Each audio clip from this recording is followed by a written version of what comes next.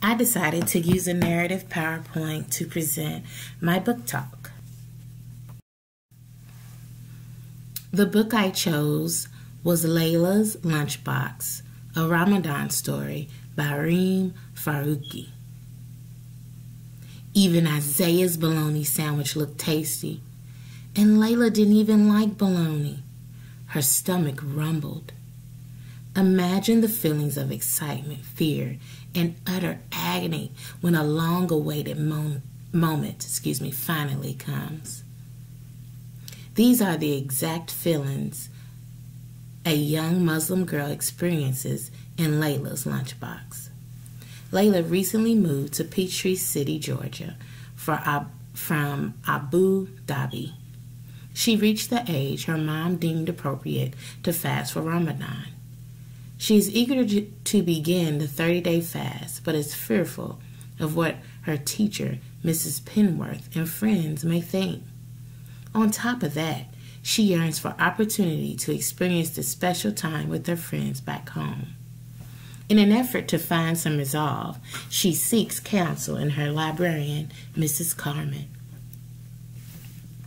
This book gives a vivid picture of the little Muslim student that carries a sense of pride in a pivotal time in her life.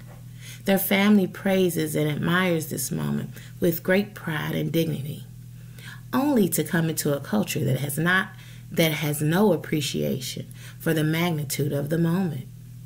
This would allow students to form a connection to the character for not only their practices, but the emotions they have during this time. The illustrations time both Arabic and American cultural dynamics. For example, the clothes and the table setting for Sari at Laila's house have traditional Arabic aspects. The pictures also capture a typical American school setting. Students will also be able to find ways to manage through a difficult time and turn it into a learning experience for all.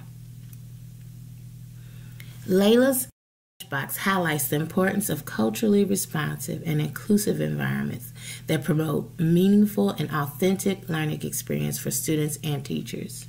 This will be a great read for students. It's a realistic perspective of an ever-growing culture we have not yet developed an appreciation for. It highlights the civic duty that Muslims participate in and the appreciation of family during this celebration. I wish I had this book in my collection for my two Muslim girls that I had the honor of having in my class. This will be a great addition to any classroom library. I hope that you allow your students a chance to experience a real story that is indicative of the stories some of our most removed students live. They are not detached because they lack knowledge.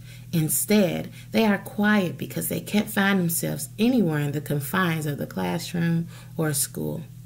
This book would aid in giving them a place and a level of comfort in knowing that who they are is represented and done so in a vivid and meaningful way.